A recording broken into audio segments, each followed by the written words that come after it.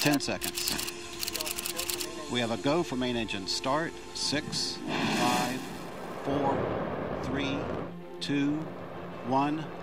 We have booster ignition and liftoff of the Space Shuttle Discovery, lighting up the nighttime sky as we continue building the International Space Station.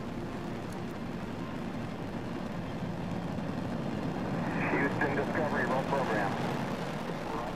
Discovery. Commander Mark Polanski confirming Discovery, rolling on course for a rendezvous with the International Space Station.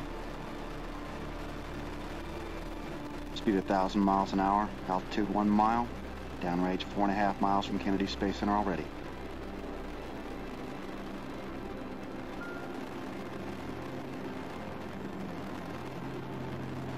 Three good engines, throttling back to 2/3 of the rated thrust.